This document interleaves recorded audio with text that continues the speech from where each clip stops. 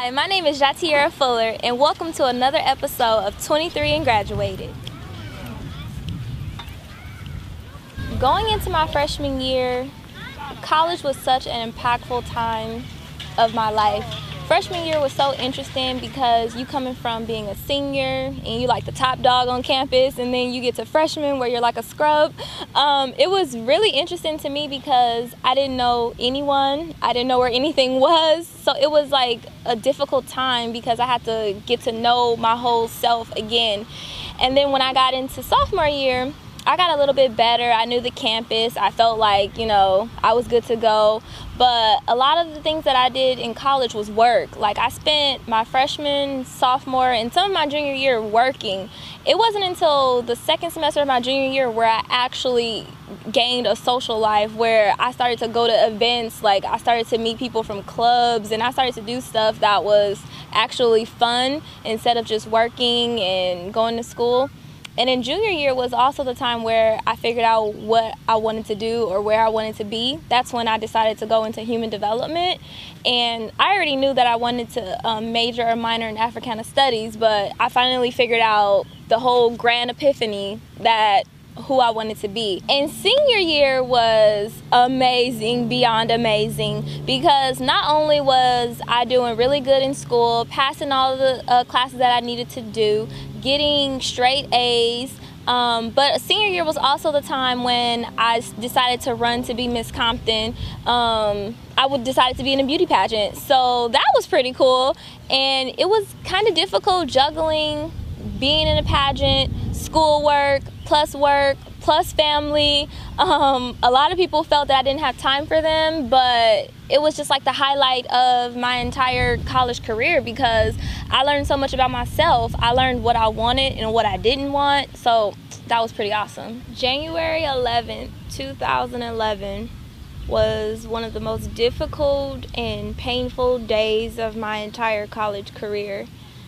On January 11th, 2011, I was at work like any other normal day. I got a phone call saying that my stepbrother was in a motorcycle accident. Now, my brother, I've, heard close calls before, so I didn't panic. I, told my job I was leaving and I was going to the hospital because that's where he was. And they said, before I got there, they said he's in critical condition. I still didn't panic because I felt that my brother is strong. He can get through anything. He'll wake up. It doesn't matter. It's not a big deal that he's in critical condition. And so we get there and they say they're gonna pull the plug. And my heart just broke.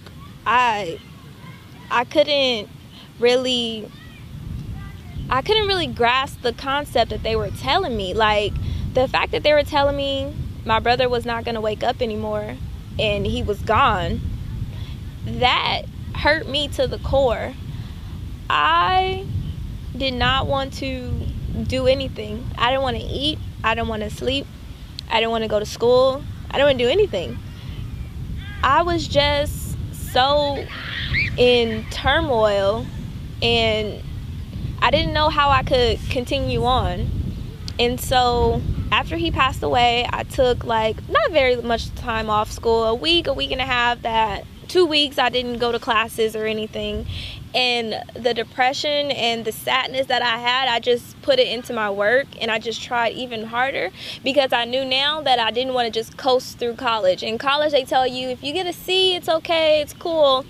So I knew I didn't want to do that anymore. I knew because of him and because of his legacy that I wanted to be the best that I could be.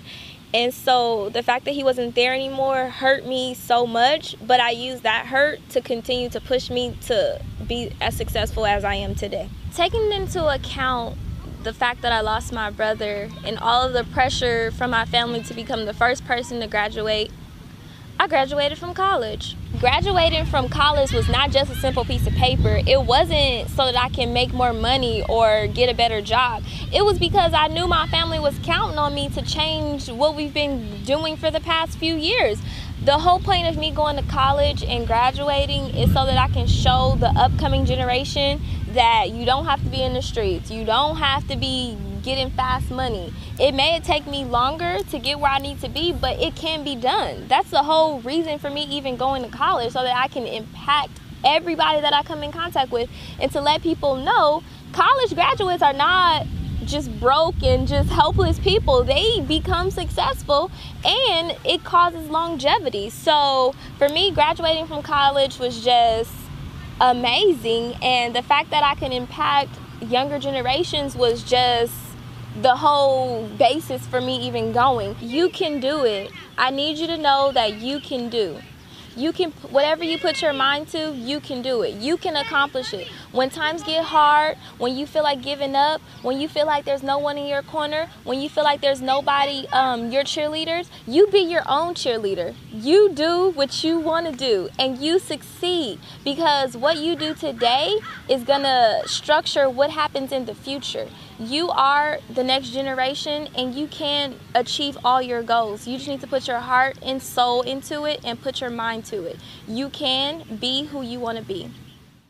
Skip the introduction part, an interruption, blowing up combustion, building myself up like I'm constructing, yeah.